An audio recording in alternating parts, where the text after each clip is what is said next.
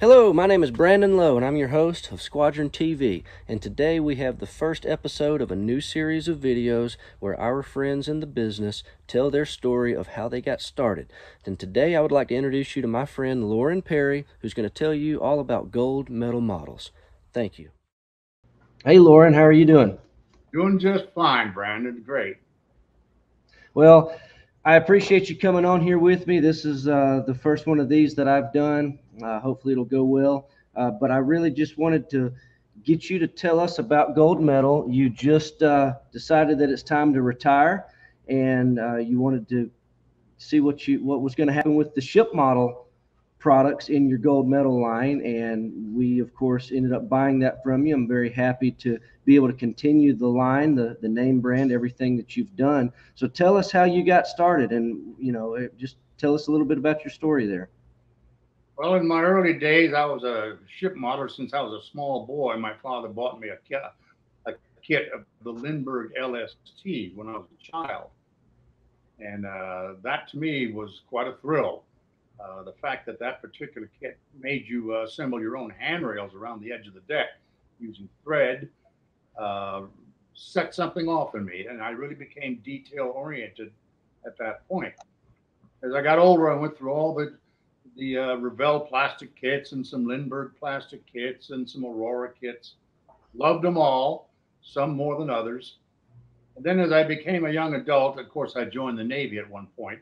I got into RC models at that time as a hobby. It started out as aircraft, but I still built a couple of scale ship modelers. Almost all of them were from scratch. Then when I got out of the Navy, I went to work as an aircraft mechanic. And as I was putting airplanes together, taking them apart, I kept noticing interesting mechanisms on how they got certain controls to do certain tricks to the flight surfaces, especially on later on when I was messing around with Navy aircraft. I was always wondering how they got the flight surfaces to disconnect when they folded the wings and reconnect when they extended the wings without anybody doing anything to them. And when I figured that out, I filed that away in the back of my memory, thinking one day I can put a mechanism like that to work on a model ship. And sure enough, one day I did build a model ship that was able to use that system and several others. I rejoined the Navy in the version of in the form of a reservist, an active duty reservist around 1980 or so. Actually, I can't remember the exact year, but it was when Jimmy Carter was in office.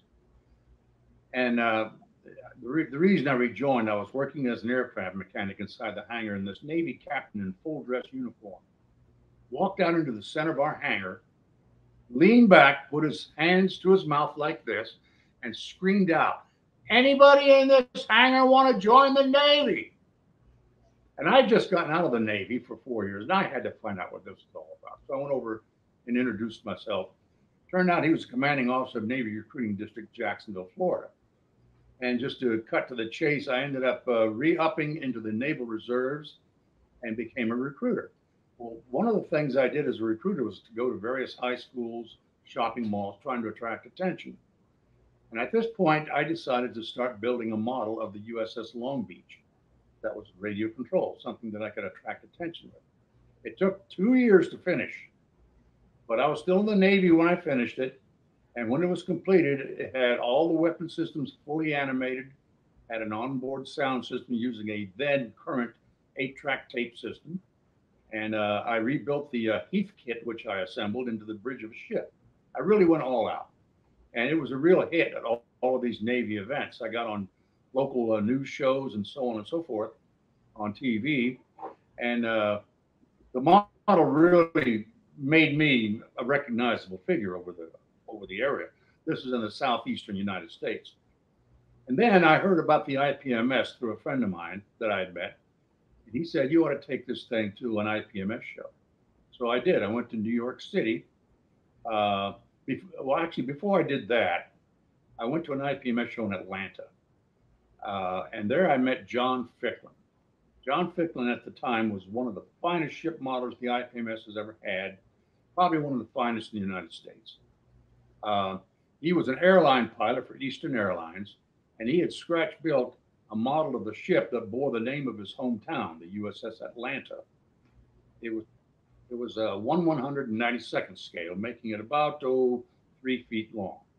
Fiberglass hull, plastic superstructure, and many details made out of a material using a method I had never heard of before, but it almost seemed like a wizard had done it. It was a system called photo etching. I'd never heard of this before.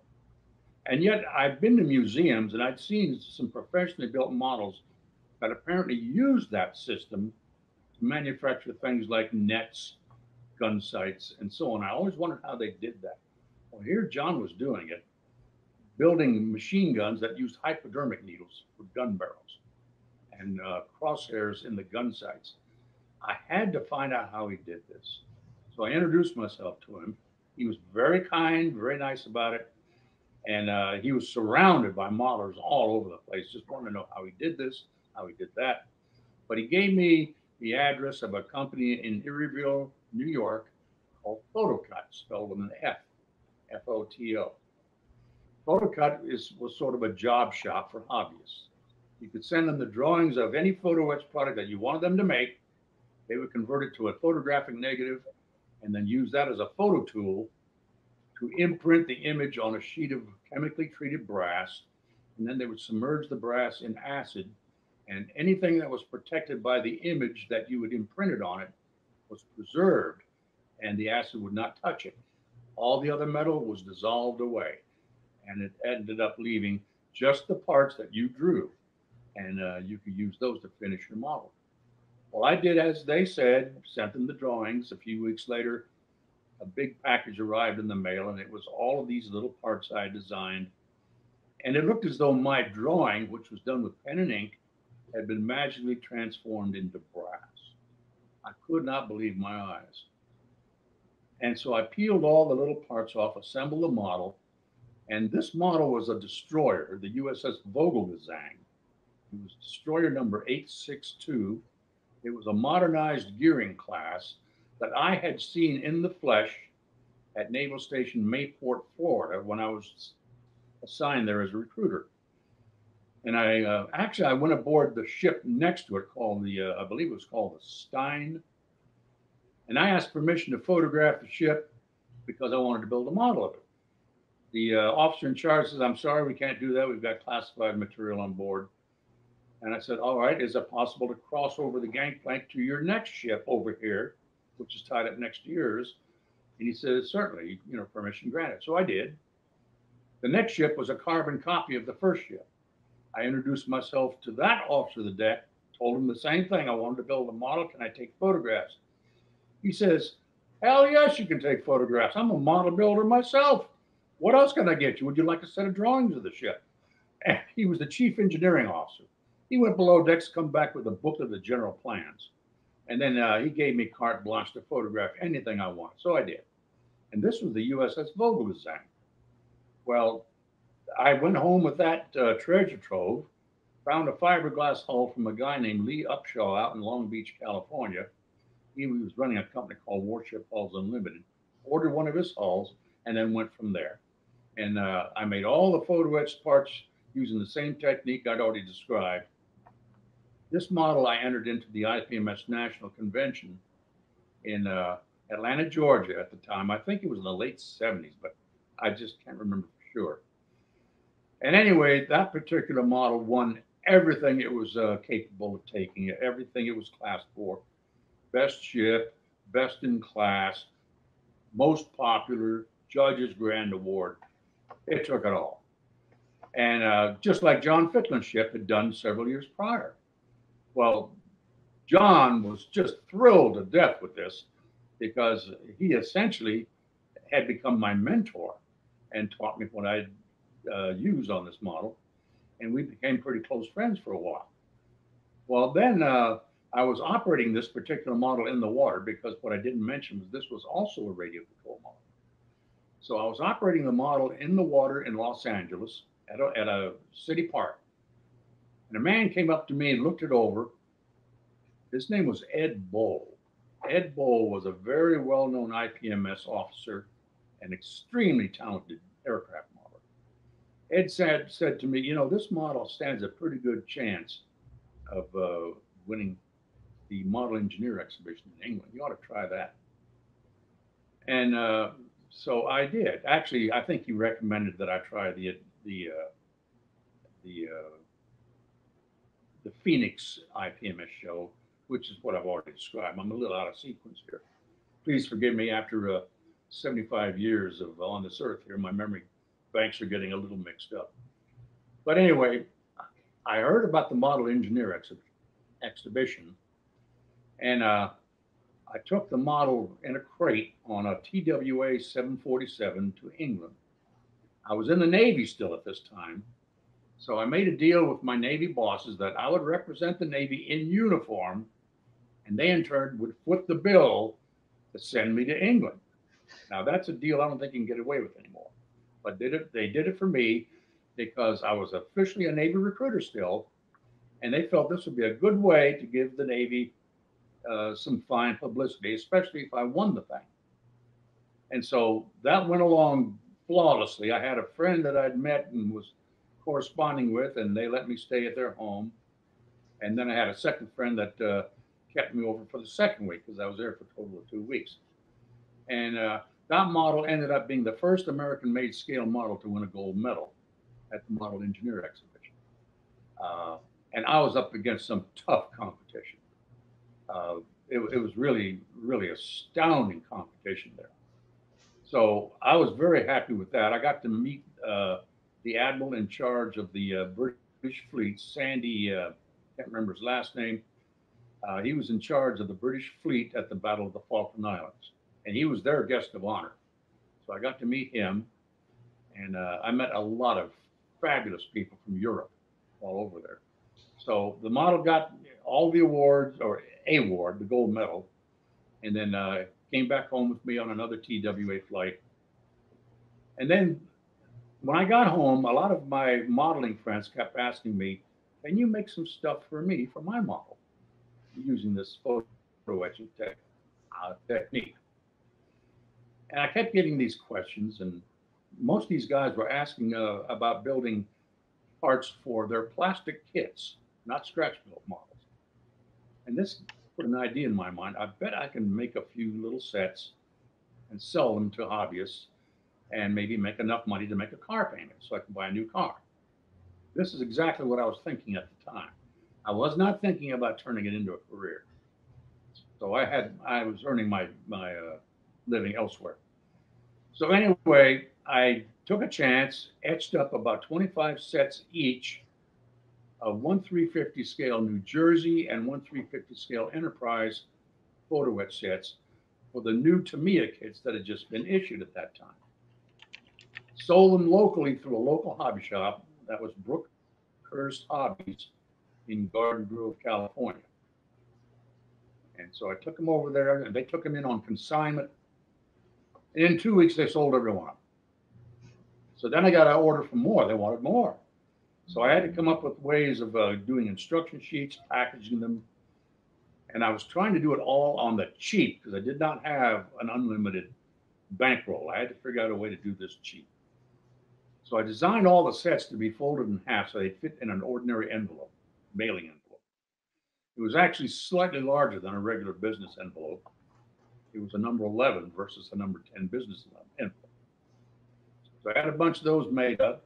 I had some cardboard cut to fit so that it would protect the parts. And then made up a rudimentary little price list. And one thing just blossomed into another. I decided to do sets for the rest of the Tamiya line: the Bismarck, the King George, the Prince of Wales, the Tirpitz, and the Missouri, World War II. And every one of them was successful. They all sold. So now I'm starting to make a little money. And I decided I think I'm going to invest some of this money I'm making into expanding the set. So I tried my hand at 1/700 scale. And then I came out with a set for the 1/350 Titanic. And the Titanic set ultimately turned out the best-selling set I'd ever created, especially after 1996 when the movie came out. And then I could not keep that set on the shelf. Everybody was building models of the Titanic, women too. So Uh, it became a bit of a moneymaker, and I was actually able to quit my regular job and turn gold medal into a full fledged career. And so every set I designed benefited from mistakes I had made on previous sets, from lessons I had learned on previous sets, and I took a lot of my inspiration, especially in the instruction illustrations, from the old Revell and Monogram instruction sheets. I used to love those. The early instruction sheets were nicely illustrated, lots of text to explain everything you needed to know. They did not leave you guessing. Told you exactly where to put the glue, exactly how parts related to one another, and then they'd show you a quick little drawing of how everything's supposed to look like after it's assembled. So I took my inspiration from that and started drawing up my instruction sheets on a computer, of course, by this time. My early ones were hand drawn. But now, in the mid '90s, I transitioned over to Adobe Illustrator using a Macintosh computer, and an IPMS member taught me how to use Adobe Illustrator. That was the late what was his name? My mind is failing me. Um, Jones, Lloyd Jones. Okay. Late Lloyd Jones used to work for Revell back in the 1950s and early 60s. Then he branched out and became a decal manufacturer and served numerous companies by making decals. So he showed me how to use Adobe Illustrator, and then I just went out from there. I just expanded on that. And so eventually I got into the other scales. Besides 350 and 700, I decided to expand into the Airfix 1/600 scale. All of that was done by hand, pen and ink, but it wasn't. I did that before I got into the computer age. I also did some 1/500 Japanese sets for the old Nichimo kits. Same era, no computer. And then I got into 1/200 scale. By this time, I was into the computer age. So I added some 1/200 railing sets for the Nichimo big scale kits, the Revell Olympia, uh, the Glencoe kit of the Oregon. And then I went to an IPMS show, saw a lot of these wonderful kits being used with my etchings, and they were winning awards. These were other people winning awards. And I just loved that. They were using my stuff and they were getting gold medals or the equivalent of. And that really just made me grin from ear to ear. They were actually feeling some of the glory that I felt. And I wanted to do more of this. So to help more people get their awards and just give them a good feeling and maybe expand ship modeling. Well, ship modeling really started to blossom about this time. I don't know if I had that much to do with it, but I would like to think I had a little bit influence on that because up until now, ship modeling was always a poor third to aircraft and automotive modeling, and maybe a poor fourth if you count armor modeling. And once you have all those people lined up, you might get a few ship modelers at the tail end, just picking around at the edges. And they never really amounted to much because ships are usually done at such small scales that getting fine, super detailing is really difficult. A lot of the guys were using techniques like stretch sprue, thin wire. Everybody's working under optivisors and tweezers and so on and so forth. Very different from your larger scale tanks and autos and aircraft. But when photo etching it came along, a lot of that fine work was done for them. All they had to do was glue the parts on. In some cases, fold them to shape. Well, I made the parts that I was designing easy to fold to shape by including dotted lines, etched slots that were really, really narrow, so that once you folded, the slots closed up and they weren't very visible. Uh, but they were still enough to allow the part to fold exactly where it had to fold, and the rest of the metal would stay untouched if you handled it the way you're supposed to. So little by little, I would come up with ideas to make certain sets more easy to use than others, and I would promote them as sets for newcomers. I tried not to use the term beginner, but I would try to use the term like newcomers, people who are new to etching. And then I'd recommend that they try some of these sets first before they went on to really involved set. I really involved, an example would be the Liberty ship set in 1/350 scale, or the Japanese carrier Akagi set in 1/450th scale. I made special sets for those two, and they're both pretty involved. They take some effort to make sure all the parts relate just right. You need to pay attention to the instructions, and if you do that, you'll be okay. And apparently, at work, I have never received any complaints from anybody saying that I led them astray. I've always been complimented on the instructions. I don't get very many comments, pro or con, but the majority of comments I get, in fact, almost all the comments I get, are in the nature of gratitude, in the nature of appreciation, in the nature of just thank you for making a nice set that works as well as it does. Everything fits. And they would compare me to other brands, and it would be brands from this country, from other countries. And the people that would write these nice notes to me would say, you know, I've tried these other brands, and they're okay. You've got to know what you're doing before you tackle them. But in the case of your brand, I always feel like you're leading me right down the path I need to go. And you're not going to let me go astray, because if I read, and he's telling me if I read your instructions, I won't make any mistakes. You've already made them for me, and you've told me how to avoid them. And I thought, well, that's nice. And actually, he's reading my mind. That's exactly what I was thinking as I was coming up with all these designs. And so I had to do some research to get my sets as accurate as possible, because I now realized I was dealing with a clientele that was very knowledgeable in the subject matter that we were both working with. They knew the ships, they knew how they were equipped, they knew the radars that they were carrying, they knew what year the radars were installed and what year the radars were replaced. And so I had to get books and references. I started shopping around. I got a book from Norman Friedman called Naval Radars. Not easy to find nowadays. And it gives photos and dimensions of every known naval radar from all the countries that have navies. And up to the point, I think it was copyrighted in the late 1980s, early 90s.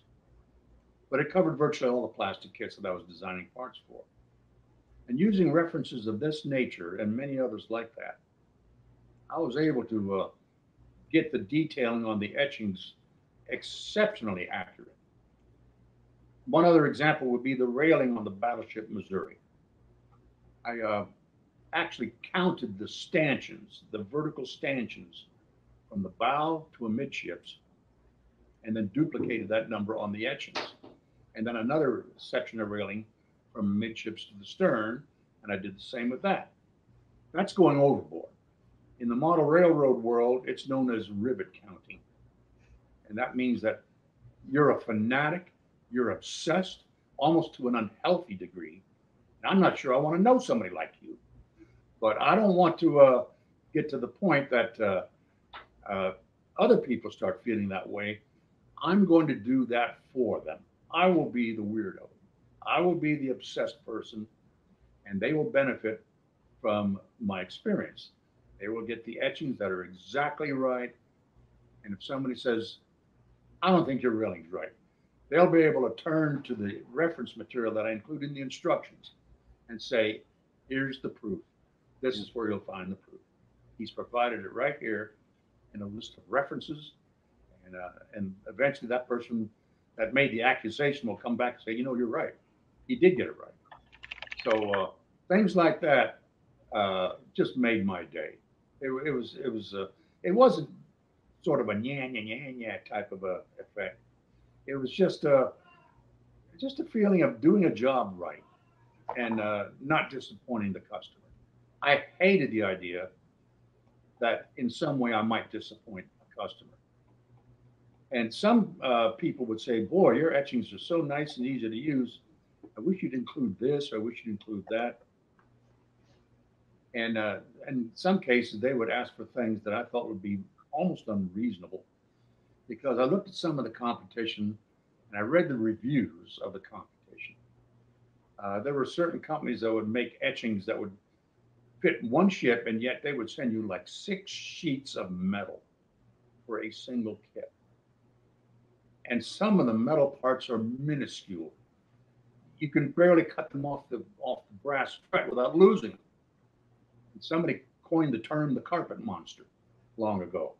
And the carpet monster would swallow up anything that fell off the workbench, never to be seen again, like a black hole. And I thought, I don't think I want to go quite that far in my designs. I figure if you really have to squint and look underneath something and use a magnifying glass to see it, I don't think I want to go there. I'm going to leave that to somebody else because most of my customers, I don't think, care about that kind of stuff. And so that was my decision. I chose to become, let's say, the equivalent of the Chevrolet of the etchers rather than the Rolls Royce or the Bugattis. I'll let other people go for that market. That market is very small, very, very finicky. And that market does not lend itself to much in the way of repeat business because instead of building 1 or 2 or 3 models a year, they'll build one model every 2 or 3 years. And I'm not going to make much money off of guys like that. So my idea was to appeal to the largest mass of modelers, give them what they need, and maybe throw a few little bonus parts in there, very small parts for the really finicky guys, but not many. And they'd be of a nature that if you left them off, most people would never notice. An example of that would be the triangular braces that go underneath the perforated catwalks of the 1/350 scale Yorktown class aircraft carriers. That would be the Yorktown, the Hornet, and the Enterprise that Trumpeter came out with. Now, if you want to put those triangular braces underneath, you have to do it one by one. And there's scores and scores of them.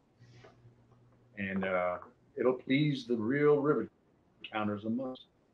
If you don't want to put them on, most people will never know because you can only see them when you get under the model and look up. You won't see them under any other viewing conditions. Right. So I just included them. They didn't take up much space on the etchings. They took up a small sliver over in one corner of the brass fret that wasn't being used for anything else. So I threw them in there as a bonus, and I included them in an instruction sheet. No complaints. Nobody's ever complained to me about them one way or the other. Nobody's ever thanked me for them, but they're there. That was just an example. And then I also like to, I started throwing in, I kept thinking, how can I make these sets more appealing as time goes on? So besides providing the basic parts for the ship, I throw a few other things in as bonuses. An example would be the 1/350 scale Buckley, England destroyer escort that Trumpeter came out with. Or the, well, another example would be the Gearing. This would be a better example, the USS Gearing that Dragon came out with. I included a little rack of mops and brooms that goes on the bulkhead. And this is something that every Navy ship has. No plastic kit has ever included, to my knowledge. But I went ahead and added that as a bonus. And then I started including historic naval figures as part of the set's accessories. For example, a captain of an aircraft carrier would be, say, Bull Halsey. I'd have a figure representing him. It could be anybody. You can't really tell who it is. Right. But you can tell it's a Navy officer by the shape of his hat, his outfit. That's all etched in, right down to the wrinkles in the clothes. But you can't see any facial details. I would just name them that, though. And who's going to prove me wrong? But it was just an interesting bit. The idea was to excite the modeler and to start looking up the history of these ships and to create a bond between the history of the United States Navy and the modeler that might not otherwise be there. They want to know who the man was that commanded all these ships, led us to victory in World War II. How did he grow up? How did he become the leader that he turned out to be, commanding this huge aircraft carrier that I'm building a model of? And so they go into the library, dig out the history books, look things up online, and that might spark an interest where they would start building other ships and just become more familiar with the history of the United States Navy or the Air Force or the Army, any other branch of the military. So, but in my case, I concentrated mostly on the Navy because that's where the ships were and the Coast Guard. So, but this is how gold medal models came to be. Now, when I met my girlfriend, who's now my wife, she liked trains. She, for some reason, she was always fascinated by trains. She didn't build model trains, but she just liked trains. And she saw what I was doing for the ship modelers. She asked me, "Why don't you do something for model train people?" And she says, "I'm sure they would like this kind of material, this kind of detail." And she planted a seed in my brain that began to grow. And I thought, I think I'm going to look into the N scale field because the smaller the scale, the better photo etching matches. So I decided to look up a local N scale railroad club. This is when I was in California. And I joined the club and started watching what they do, what they needed, went to local hobby shops. And then I came up with an idea to do a dozen sets to begin with. So I came up with the idea of chain link fence, fire escapes, TV antennas, and a few other little odds and ends that they could decorate their layouts with. And I brought those out, introduced them all in one shot, took out a full page ad in one of the model train magazines showing built up city streets with the fire escapes, burglar bars, Venetian blinds, all these photo etched details. And boy, did the orders start coming in right off the bat, including from dealers. They wanted to know how they could get on my list to start supplying them with parts. And Walters contacted me. And here, this little idea my girlfriend gives me turns into a whole new side of my business. So I began developing the N scale photo etching line. And right now, to this day, it's up to 67 different products. And I've still got that line. I'm still running that line. Not for too much longer, but for now, it's fine. It gives us a little bit of an income. And eventually, I'll be letting that one go, maybe to you, Brandon. We'll see how that goes. And that pretty much covers gold medal models. I'm like I said a little while ago, I'm 75 years old now. I'm in terrible health. I've got a lung condition that just is not going to be cured. And so I know that I'm approaching my sell-by date, and that's why I decided I better let the business go to a younger, more enthusiastic individual that can continue to operate it and maybe build upon it. Well, ever since we made our arrangement and our deal, I've had countless emails and phone calls, and you were a big part of a lot of guys' model collections. I'm looking at this one email, and I don't want to leave anybody out because you've helped so many people build nice models. But this one guy in particular, I talked to him today actually. I don't know if you remember a guy named Michael Sharp. He built one of your models. He won the 1999 IPMS Best Ship, and this is something that I didn't know existed until he showed me a picture of it, and I'm going to pop it up on the screen here. He said you gave this to him for winning with his ship. The wristwatch, yeah. Right. Where did that come from? How many of those are out there floating around that I never knew about? My wife and I, when we were at the height of gold medal models popularity back in the early 2000s, I think it was, we got a bug we got a bug to come up with promotional items like you see at various trade shows. And we came up with gold medal model T-shirts. I still have a bunch of those here. Came up with gold medal models hoodies, and then I got I think it was a pamphlet in the mail from a trade show supplier offering wristwatches with company logos. And so they were reasonably priced. So I ordered, I think, 2 dozen of them. And we give them out to prize winners at the IPMS shows. Whenever they won a first place, right alongside their trophy, there was a gold medal model's wristwatch. Okay. And that really tickled them. Boy, did they never expect that. It was just a cheap watch. It was nothing too. It was a Timex or whatever, but still, it had the gold logo, and they just loved it. Well, Mike says he still wears that watch to every contest that he goes to. So you certainly made an impression on him. And like I said, it's so many people just like him have been sending emails just talking about how thankful they were of the products that you've created throughout the years. And so I'm just letting you know, nobody could build a better ship without your stuff. So I think everybody's excited to see that the line will continue. I think a lot of people were hoarding your stuff over the last few weeks after they weren't sure if they were going to be able to get it anymore. So, and you would probably laugh if you saw some of the pictures customers are emailing me of their stash of gold medal, kind of like this one. And I've gotten countless pictures like this of people just sending pictures that said, "Look at all the gold medal I've got."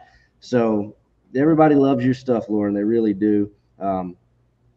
So we're very excited to be able to continue the line. Like I've told you, and I've answered the question several times, we don't intend to change anything. When you order gold medal going forward, it's still going to come in the little envelope. I think the way that you've always done things is really good, and there's no need to fix something that's not broke, and your stuff is certainly not broken at all. Brandon, I can't thank you enough. You're doing me a favor. You're doing Ship Models a real service by keeping this thing going. I mean, it would actually be a shame to see this product line just disappear forever, because it's serviceable. It works fine, and it'd be like seeing Chevrolet disappear into the mist of time. People are going to miss it. They're going to write about it. They may not write songs about gold medal models like they do Chevrolet, but who knows? Thank you for doing what you're doing, Brandon. Oh, absolutely, Loren, and we look forward to it, and I know that you'll be around, and we'll probably be talking more now than we ever have. So, we're going to be at the IPMS Nationals next week, and a lot of your stuff has already arrived here, and we're planning on showcasing that at the show, and letting a lot of people that perhaps have not seen it in person in quite some time or ever, they'll be able to take a look at some of your photo etch prints next week. So that'll be nice. I'll be with you in spirit. There you go. Have fun for me too. I'll do it, Loren. Well, thank you so much, and we'll speak again soon. Okay, Brandon. You take care. Right, yes, sir. For me also. I'll do it, buddy. Thank you.